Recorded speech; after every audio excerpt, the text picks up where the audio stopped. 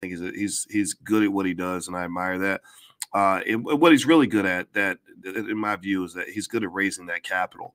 The access to capital literally is the difference maker in America when it comes to economics and race. The ability to raise capital is what allows people to go and make these multi-billion-dollar acquisitions where they don't actually have to have the money in the bank.